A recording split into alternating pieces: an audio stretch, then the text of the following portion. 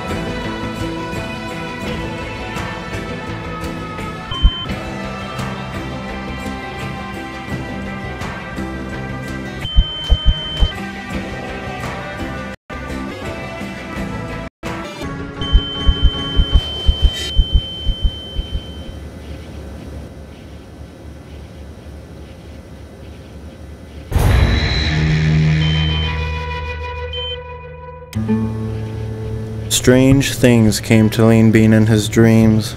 Anytime he rested, it was plagued by a barrage of strange visions of past events and perhaps future ones. They felt familiar, yet he did not understand them. Books had taught him well, but not well enough to understand what such dreams are.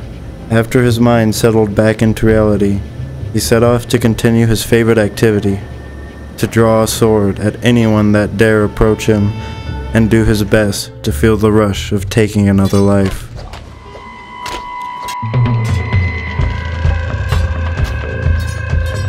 Oh yeah, again, that experience. I'm not staggering either, which is amazing. Oh, okay, there we go. Oh, they're not taking that fucking ration pack, I promise. Come on, there's got to be food here somewhere. Yeah, what you gonna get? Nothing. Stay hungry. Damn, I shot him straight between the fucking eyes. Like, I shot him on the bridge of his nose. Gonna have been packing all that ass.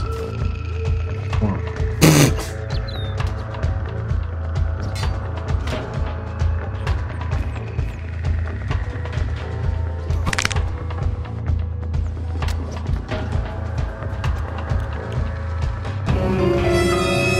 What in oblivion is that? Whoa, Daniel, future possible comment here. Great start with the video and everything, but what the fuck was that? Where did you get almost 80 strength with a race that has a strength penalty? What are you doing there? You cheating or something, boy? I'm not cheating, I promise. I forgot I recorded this footage when wrapping up the last episode, where I did a pro Kenshi player move called where I let my game run for an entire night, real life, and used an auto clicker to move Lean Bean while over encumbered to raise his strength, while the last of the remaining robots protected him. I forgot to include it in the last episode because I wanted to get it out in time for you kind people. But back to the video.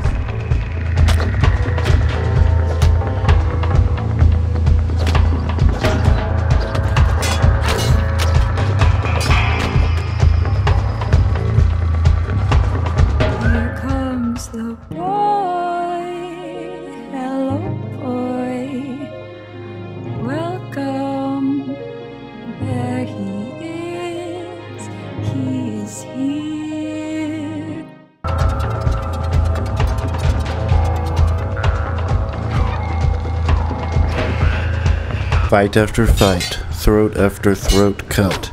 Blood watered and became one with the dirt and sand, with Lean Bean as its farmer, and the seeds he chose to sow were that of battle and violence, and it fed him better than any meal ever could. Little by little he was getting more and more competent with that shiny sword he stole, getting closer to something of a swordsman. Kind of like how I'm getting closer to get enough points in the McDonald's mobile app to get a single night with Grimace. And I must stress the fact that he can't say no to anything. There we go, there goes 2 engineering research.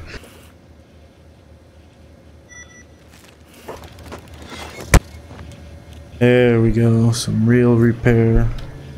On one of his nightly stalks for more victims to hone his blade against, he found an interesting one indeed. But this was no victim, but another sword user more than capable of clashing with Lean Bean. And so, Lean Bean tasted real competition that night.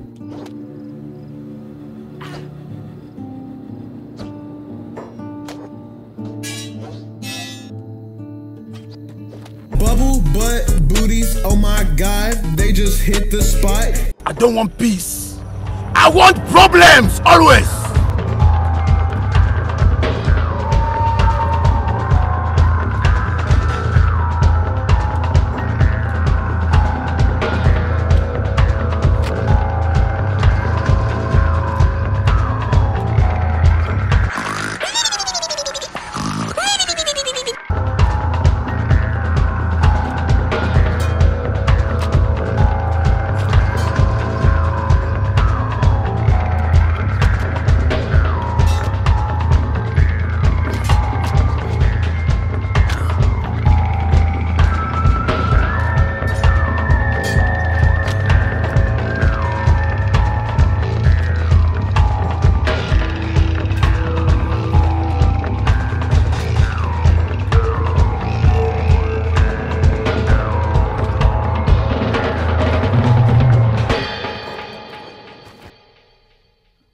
After harassing the poor traveler and persevering through the cuts and blows dealt to him, he whittled them down and claimed victory from his first real foe that cool night in the Badlands. From now on, he would seek and defeat anyone he deemed a true fighter in his eyes, and would continue to do so until every last one had fallen to his blade. That night, he found his true calling and his deepest desire.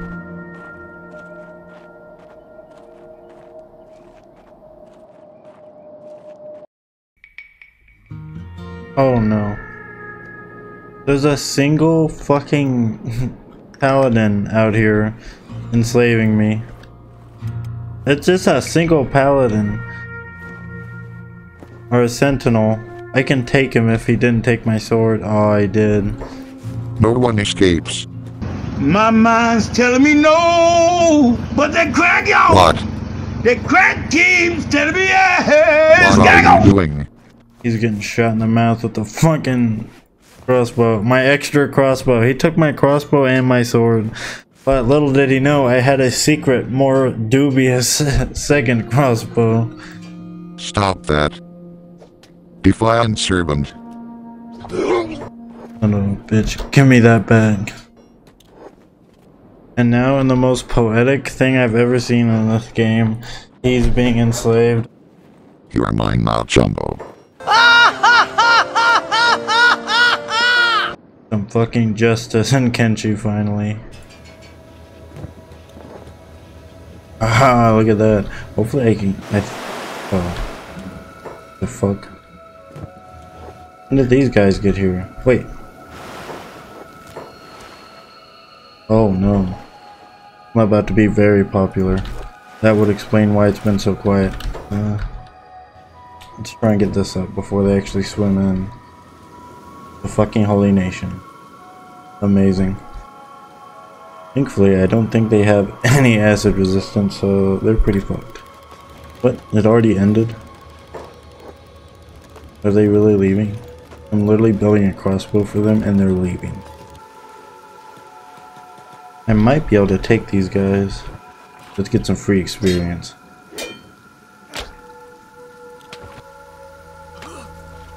Nice, nice. Oh yeah.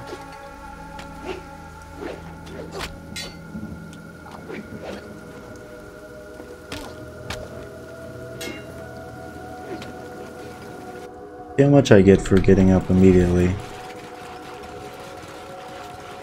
Because when you get up surrounded by enemies, you should get a lot. I think that's, oh yeah, that's quite a bit. So, always good to get up as soon as you can if you won't get put into a coma. Look at all the fucking legs rolling down. Knock knock. You can't run from your mistakes, you. Well, where I'm from we never forget our enemies. On behalf of the Empire, die. Oh. Hopefully I can down one of these guys and get some good gear. Ooh, that didn't do too much damage. Oh, that one did. That one hit him good. Alright, that is a slight problem.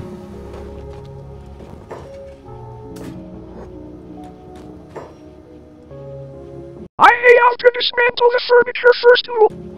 Damn. He sure smoked my ass. Nice. I might be able to get one of them downed. Oh, they are like fucked up. I'm gonna be swimming out there to collect some easy gear soon. Oh yeah. Easy experience. I'm about to come up. Damn, a type 3 sword? That one's better than what I have. Holy sh. Okay, this was huge. That was a hell of a fucking haul. Nice, I got the most important ones, the head and the chest, because those are the organic parts, the ones that take longer to heal. That is good news.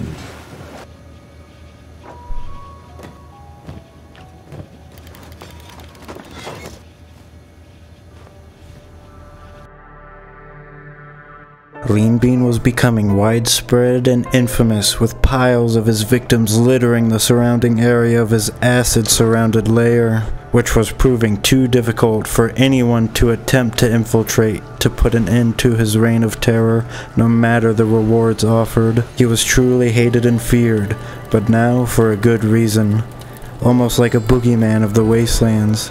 With a new suit of protective armor, Lean Bean was almost indestructible. Most of the fights he picked were in his favor, despite being a single fighter. Not even the towns and villages were safe from him.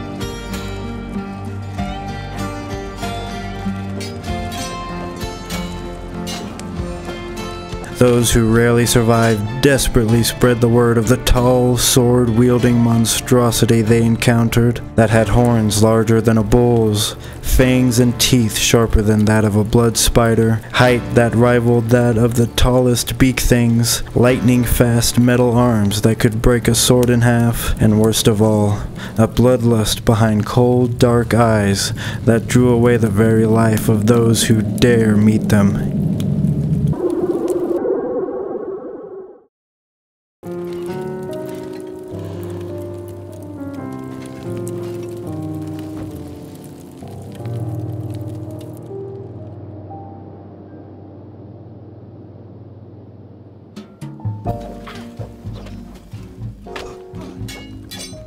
Holy shit, that was the coolest combo fucking ever. I don't want peace. I want problems, always.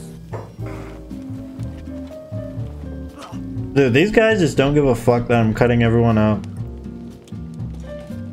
Oh hey, Logan, the guy I can recruit. Too bad I'm chopping him to pieces. Oh, fuck. That was the first time I've talked to someone and it was by accident. That was the first time my character has spoken to someone. Hey guys, I'm here to join the Shinobi Thieves. Psych! You are sad imitation of ninja. You are the imitation crab of fucking ninjas. Fight! Fight! Got him! Alright, hey, there's a bed in here I can use, that's right. There's a whole bed that I can use to heal. Excuse me, I'm sleeping. Sleeping in here. I'm sleeping in here. Can y'all stop chopping me to pieces? I'm trying to sleep in here. Alright, I gotta skip town for a minute. Those retards will never catch me. They caught me. Man, the fucking tiger should be able to read the fucking, should be able to wear the martial artist bindings. No good, bro. No good. Alright, I've joined the Shinobi Thieves. Yay! Now I killed them all, so I can use their facilities however the hell I want now. Let me get some training in here.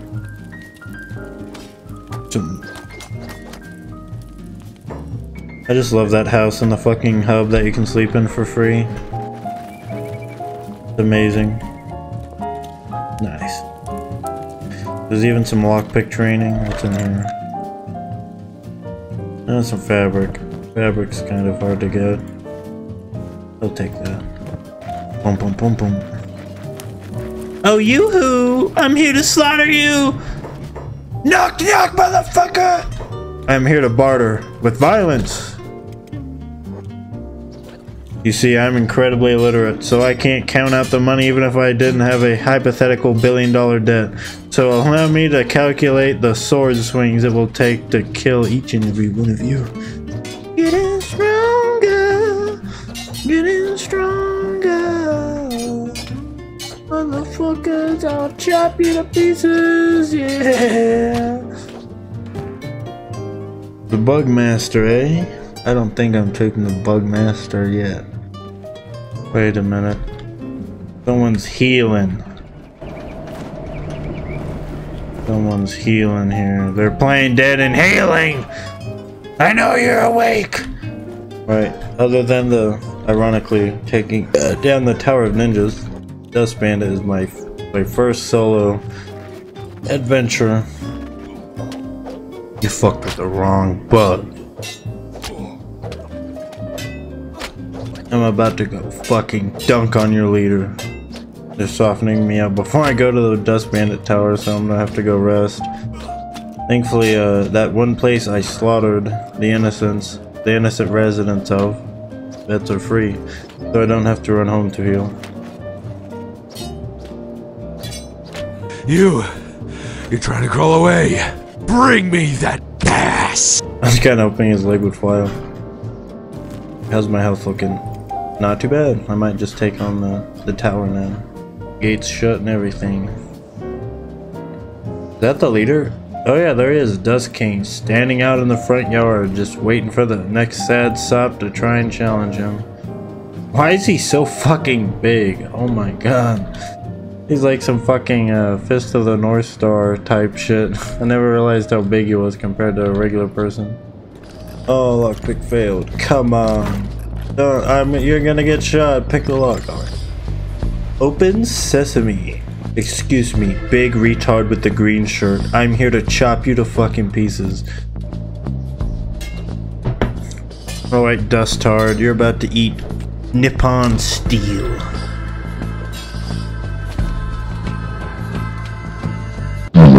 Dude, I already took down the Dust King. Holy shit. He has a...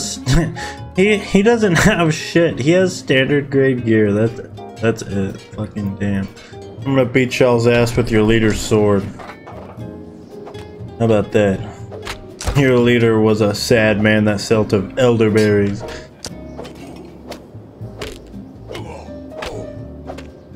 Damn, I just hit that guy like... Oh my god, I'm fucking him up. Alright, knock it off with the harpoon turrets. I'm serious. Knock that shit off. Oh boys. Yeah, there's a lot of guys in here.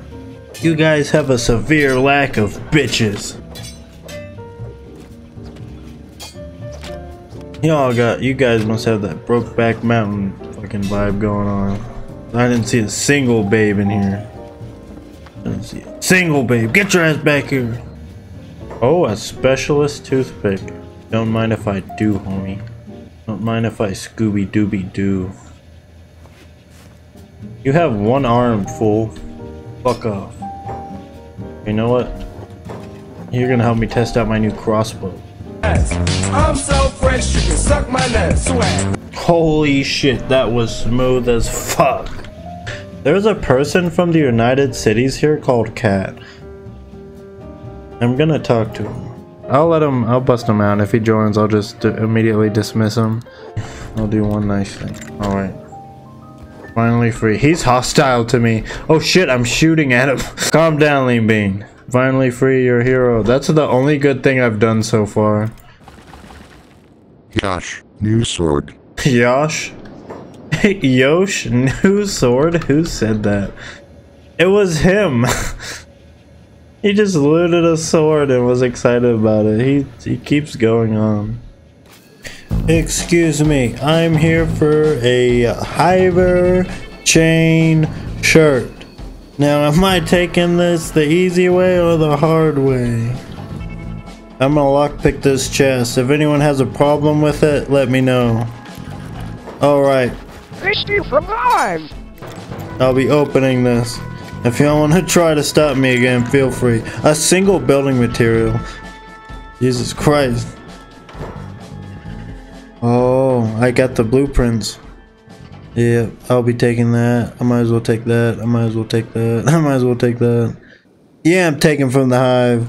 Do something about it, you scrawny neck little motherfucker.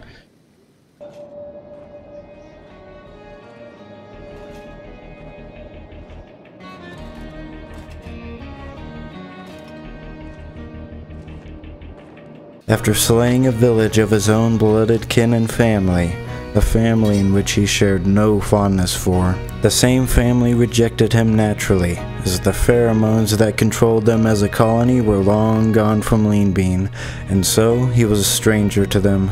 He didn't have any memories of having life prior to waking up alone in the desert. Perhaps that's why he instinctively crawled back home, to the hive village in the desert, to steal from them. Was he a mighty leader that got banished for a grave mistake? Or was he defective and dumped from the hive as a result? It is unsure, but nonetheless, the deformed stranger was ostracized, as all hivers are, when they survive the pheromone withdrawals and gain free will as a result, deformed or not. His antenna was no longer a relay for loyalty and commands, but more so the horn of a devil that saw his former kin as just more screaming meat to cut through in the path to get what he wanted. Once inside, he was able to locate blueprints for proper shirts and under armor written by his own kindred hivers, and so began great efforts to make his own, in the comfort of his gloomy fortress. With more armor, he could become even more durable and powerful in combat, and in turn challenge more spectacular fighters and acquire their extravagant weapons in his burning quest to become the best in the world, a quest that he would follow vehemently, no matter the cost.